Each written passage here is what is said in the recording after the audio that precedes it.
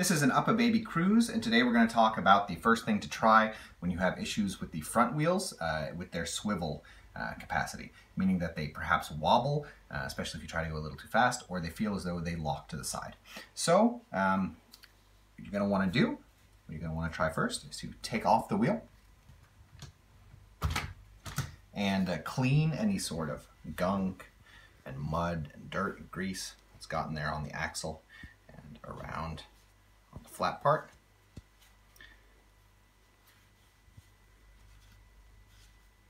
As well as giving a little bit of a clean to the flat part underneath here.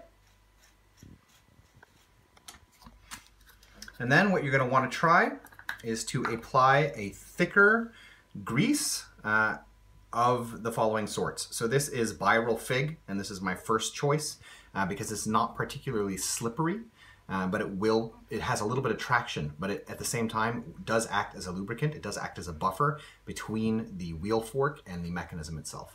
If this is hard for you to get a hold of, then try a silicone putty.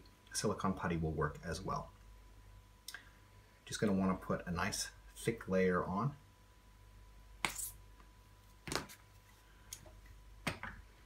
Slide it back in place, give it a few turns.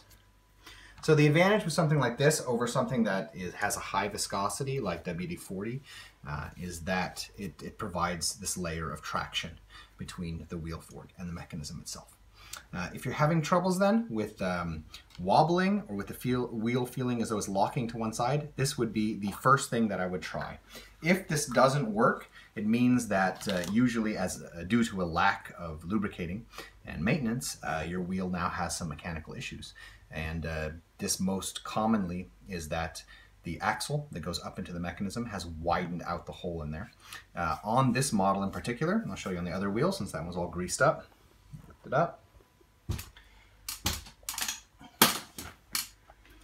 So UPPAbaby has put in these 3 tags with pegs, and these press down onto the top of the wheel fork in order specifically to prevent wobbling. So what can happen also is that the peg has rubbed off, and now you have simply too much space between the wheel fork and the mechanism that it goes into.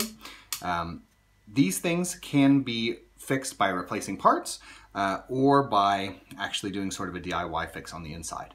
And we are going to do videos in the future where we show mechanical fixes to this problem. But if you are having trouble with wobbly wheels or the feeling that the wheels lock to the side while you drive or try to steer, I would recommend first trying a thicker grease. In any case, we hope this video has been useful to you. And if it has been, we ask you to subscribe as it helps us to continue making videos in the future. Thank you.